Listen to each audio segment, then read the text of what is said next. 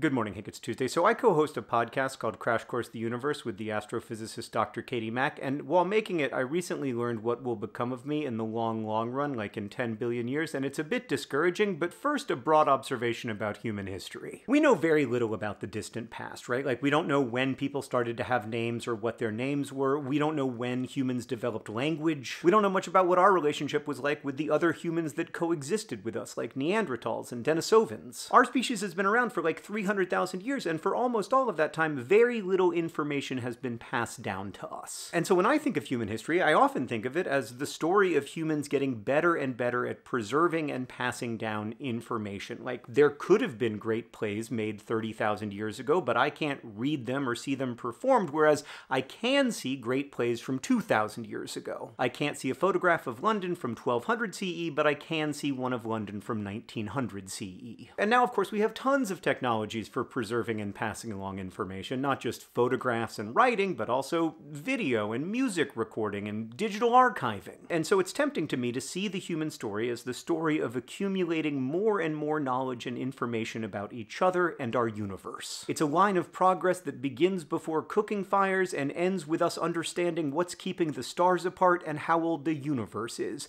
It begins with nobody's name or story being recorded and ends with everyone's name and story being recorded. But of course, that imagines that the roller coaster of information accrual only goes up, which we know is not the case, right? Like, we know that humans, like all Earth species, have a temporal range, an amount of time they get to be a species. There was a time, in fact, lots and lots of time before humans, and there will be time, in fact, lots and lots of time after humans. Nothing we've ever observed in our universe is permanent, and we can be reasonably sure what's going to happen with Earth and all Earth life, including us. So here's a little glimpse ahead in the podcast to what I learned from Dr. Mack will eventually happen. The sun is getting brighter, and in a little while, about 1 billion years, it will become so bright that all the oceans on Earth will boil. A little while after that, the sun will become so bright and large as a red giant that it will consume Mercury and Venus, and probably, although not definitely, Earth. Also maybe some other planets, but those aren't as personally important to me. So anyway, the sun will be a red giant for a long time, and then eventually it will shrink down into what's called a white dwarf. This white dwarf will contain what remains of the sun, Mercury, Venus, probably Earth, maybe some other planets, and it will be like the size of the Earth, but it will be unfathomably dense, like hundreds of thousands of times denser than Earth. So that's where we're headed. We're headed to probably being part of a white dwarf. Now, not so long ago, some researchers were looking at a distant white dwarf, and they noticed inside that white dwarf some elements that they wouldn't expect, and what they concluded is that probably that star had once been a red giant that had consumed some of the planets in its solar system, and that's why they were seeing those elements that usually wouldn't be made from a star. And so what they were seeing in that white dwarf were the remnants of those rocky planets, and that's probably what we will be. In the distant future, Earth's love stories and technology and birdsong and everything else will be a bit of pollution inside the sun's white dwarf. It'll be the small collection of elements that the star itself wouldn't produce. And that'll be us, all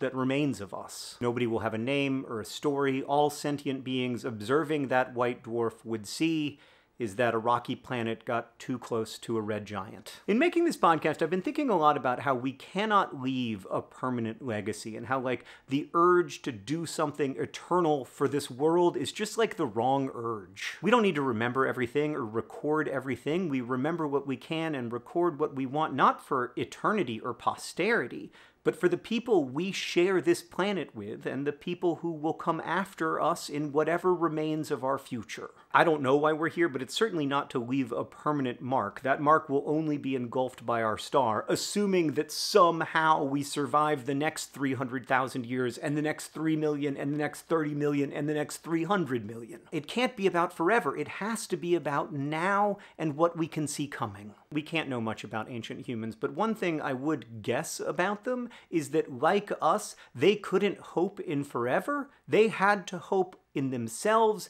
and in future generations. We are the embodiment of their hope, just as future generations will be the embodiment of our hope. And maybe that's why we're here, to ease present tense suffering, to solve problems not just for each other, but also for the people who will inherit this earth, and most of all, most of all, to live in brief wonder on this, our brief planet.